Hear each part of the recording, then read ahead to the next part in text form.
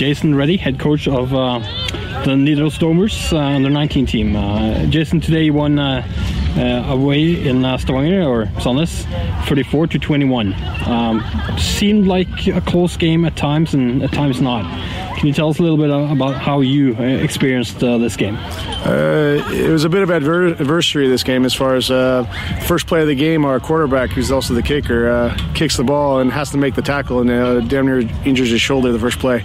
So it was a lot of adjustment. The players themselves had to come together.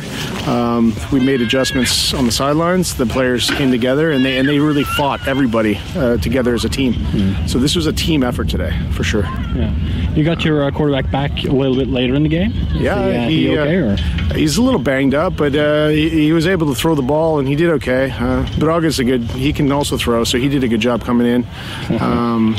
Now, I said that your name is Jason Reddy. For some who have been in football for a long time here in Norway, they'll recognize your name from the Domers in the past and also the Trolls.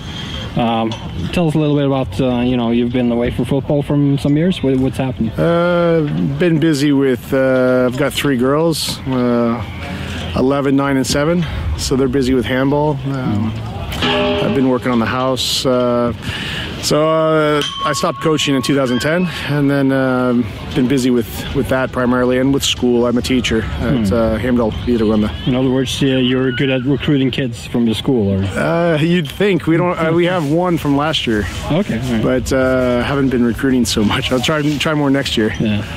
Now, your season is not over yet. You have a semi-final coming up. Can you tell us a little bit what you expect with regards to that game? Both teams are very good running teams. I expect if it's Eidsvoll, they're big, power running, very good. Discipline is a lot of players, so we're going to have to be very structured. If it's the Trolls, they're very balanced. They have a good coach. They have a lot of tactics. Very hard to stop offensively.